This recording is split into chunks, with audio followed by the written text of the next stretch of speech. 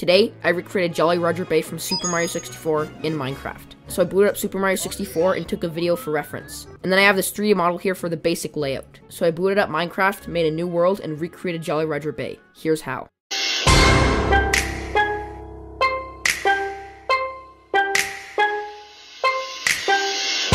Just before we start, I want to say I'm going to make the ship underwater instead of above water, because it's going to be easier, and I feel like Jolly Roger Bay has a better feel when it's sunken. Also, there's a free download in the link in the description for Bedrock Edition. So first, I just filled a big area with water because it would be too hard to fill it with water after I built it. And for the sand, I decided to not use actual sand, instead use a beam block. This is because the sand gravity physics would be really janky, and the sand in Mario 64 has that wavy feel to it, kind of. I don't know how to say it, but the beam block just looks better, so I'm gonna use that. So I made the main beach area, and this is what it looks like. For the wall, I decided to use some dark prismarine, and then later I'll mix in some stone and some green terracotta. And later, I'm going to make it pointy, like in the actual game. And for some reason, in the 3D model, the wall was, I think, a texture from New Super Mario Bros. Wii.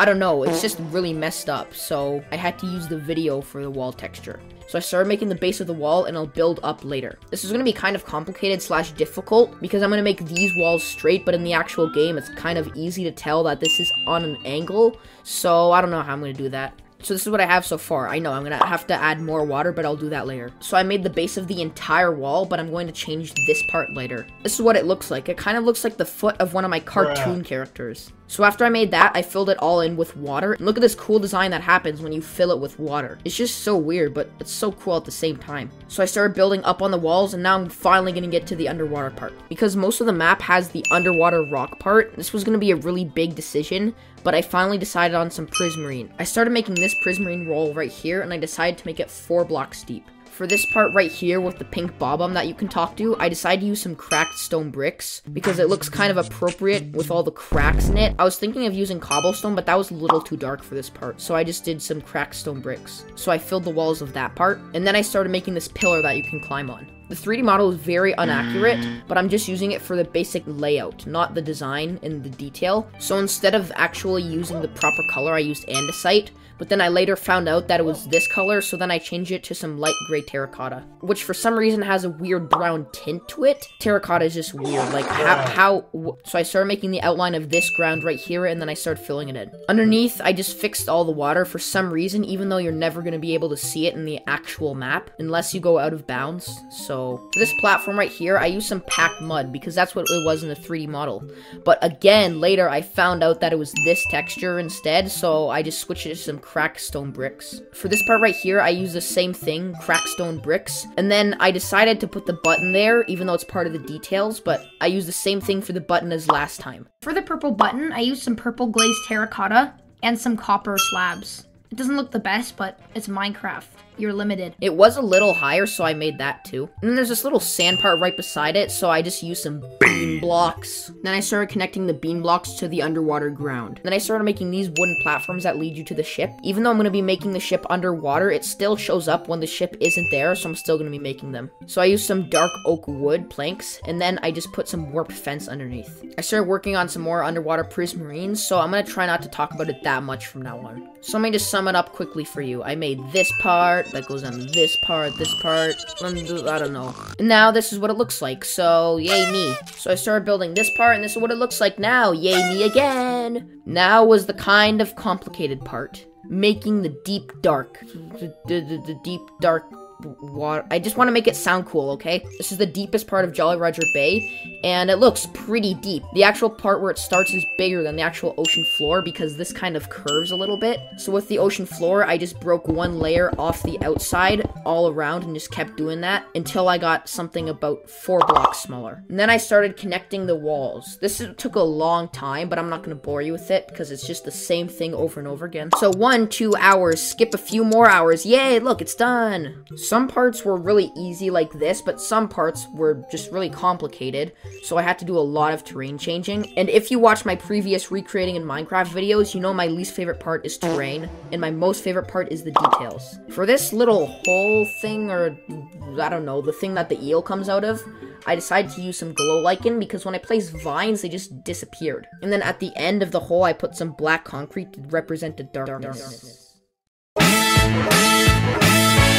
Now I started making the underwater tunnel to the cave part. The underwater tunnel was pretty simple, and then I started making the cave. The ground is sand, so I did that, and then I just started making the actual layout for it. This is what it looks like now. I made the outer wall with prismarine, and then I started building up. And then I was done the cave. I gave myself night vision to just look in the cave, because obviously it's really dark. Where'd you get any sources of light? And then I forgot this part where I changed the wall for some reason, so I just built up there. So after I fixed the actual basic layout of the wall, I started making the top spiky detail parts. And now this part was pretty boring, but it was pretty easy. Mixing in the green terracotta and stone with the wall. I just poke a bunch of holes in the wall and then swap between them in my inventory. That took a while to make.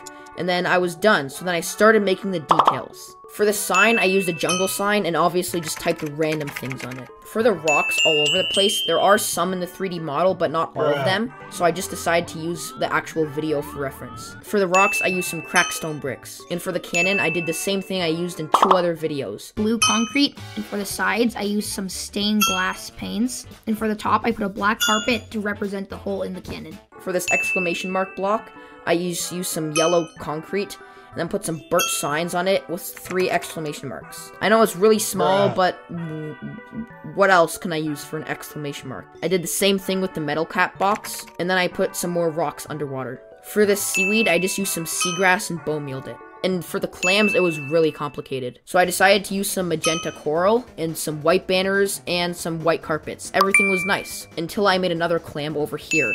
For some reason, over here, the white carpets disappear, and then over here, they don't. I don't know why that happens. It's just, they're both underwater. I tried everything, even putting a repeating command block just fills it with carpets. So I just decided to use an iron pressure plate. And luckily, that didn't just disappear. Now I've done the basic details over here, except for the ship, the clam, and the grass. I started working in the cave, and for these big things that fall on you, I decided to use some cracked stone bricks, some stone brick walls, and some stone stairs, and this is what it looked like. For the Goombas, it looked very ugly. I did the same thing in Bob-omb Battlefield. I got brown concrete with a spruce sign and made a little face on it. Then added a flower pot on their head and a little mushroom to represent their shape. Laugh all you want, I don't care. I made 3 of those and then made some more rocks. For pushing P, I used some gray concrete powder and a blue carpet. After some more Goombas, a sign, some more rocks. For this part, I decided to use a chest. You can't make them face diagonally, even though this part was diagonal, so I decided to make them all just face straight. And then I started doing the lighting. This was gonna take a long time, so I don't want to bore you, so here's just me doing it really fast. I did a lot of it off camera because it's all the same thing. And then I started making the sunken ship. I decided to use some dark oak and spruce. Dark oak is for the outside and the spruce is for the inside. It's kind of tilted a little bit, so I made one side lower than the other. And for some reason, all the tropical fish that I spawn fall to the ocean floor. They're able to swim, but they're all just crawling around on the floor. If you know any way to fix this, please tell me, because they just get in my way and it doesn't look good. It just looks ugly. And then for the windows, I was pretty proud of myself because it looked really good. I used some black concrete and some glass, and for the hole, I'm not gonna make the actual inside of the ship because that is a sub room and it's not actually in there. It teleports you somewhere else, and I'll probably do that in a different video sometime in the future. Then I made the front of the ship. This is a little bit more complicated, but it was still pretty easy. I made some windows on the side, some more adjustments, all this, all that. Killed all the fish on the inside of the ship that just decided to go in there, and then I was done the ship. I had some more seagrass, a clam, and then I started putting some more light blocks there. Now for the last part, I made the unagi. The unagi was really complicated because it's Minecraft and it's square, even though this has like, I don't know, a billion sides. So I did a lot of trial and error, and then I made the red fade to brown to black, and then for the dots, I used some birch buttons and all this and all that. And then this is what it looks like. Laugh all you want, I don't blame you. It looks very ugly. So after putting the last light blocks, I was done. Here's Jolly Roger Bay from Super Mario 64, recreated in Minecraft.